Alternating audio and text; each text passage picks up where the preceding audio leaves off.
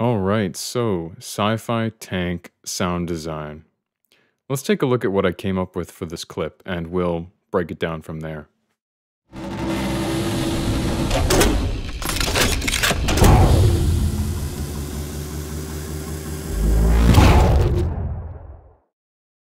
Each of the sounds in this project can be broken down into 4 different layers: motor, pneumatic, heavy metal, and light metal. Let's start with the opening sounds. You can see at the start of the video that the tank is moving itself into position. To create that metallic rattling sound of a motor moving in such a large machine, I threw a toothbrush into a filing cabinet.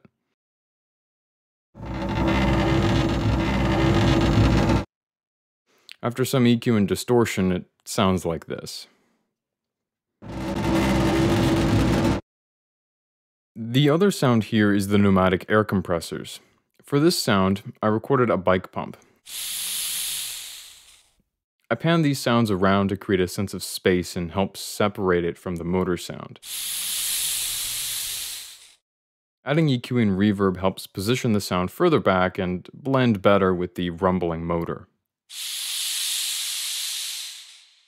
Let's listen to them together again.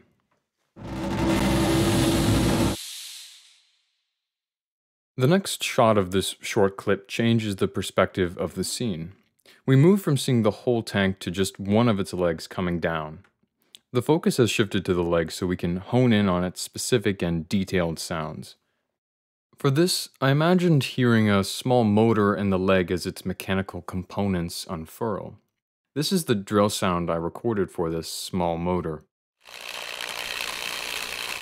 After some more EQ and distortion, here's how it sounds. This small motor sound acts as a sustaining background layer for the clunking metallic hits we'll put on top of it. Now let's take a look at the heavy metal sounds for the leg. The recorded material for these heavy metal sounds includes a toaster, an Instapot, and a filing cabinet. Each of these sound sources already have a clunky and metallic ringing sound. To make them sound even grittier, I used distortion.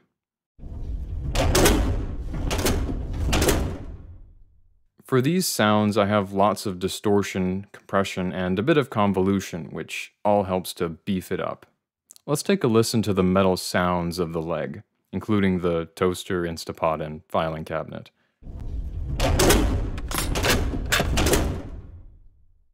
I wanted to emphasize when the metal foot finally comes down in this clip.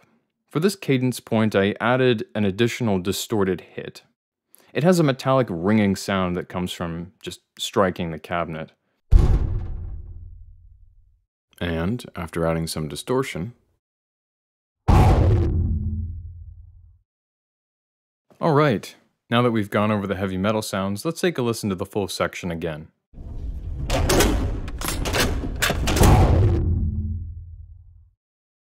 Now let's talk about the light metal sounds. If we take a look at the video again, there's these metal toes that lock into place as the leg is moving. I decided to add a high-pitched metal sound to fit with these toes moving into place. The light metal sounds comprise of one main sound source, a stapler. Using different recordings of the stapler, I panned them around the sonic space. I once again added distortion individually to each one to thicken the sound. Let's hear the light metal with these effects again.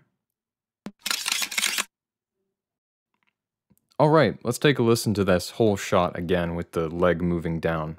I've also added in the motor and the pneumatic pump.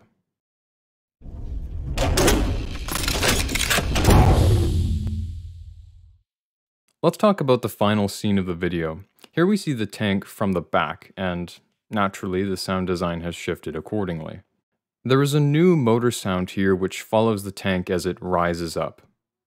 This sound was recorded from a car seat motor.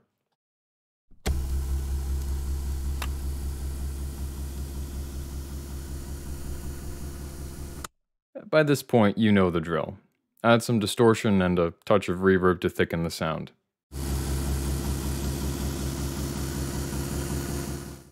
For this sound, I decided to add a subtle pitch shift, which increases as the tank rises. Be careful not to go too far with the pitch shifting, as it can sound somewhat comedic when used in excess.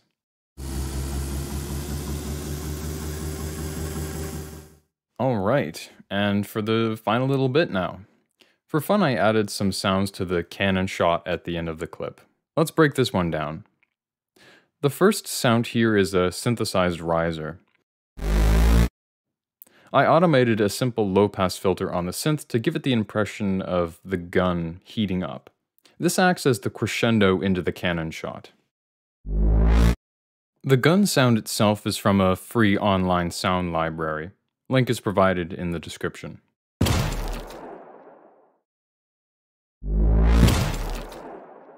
To round it out, I added a low impact sound to the initial gunshot.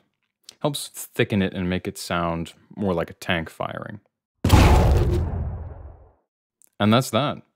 Let's listen to the full sound design again.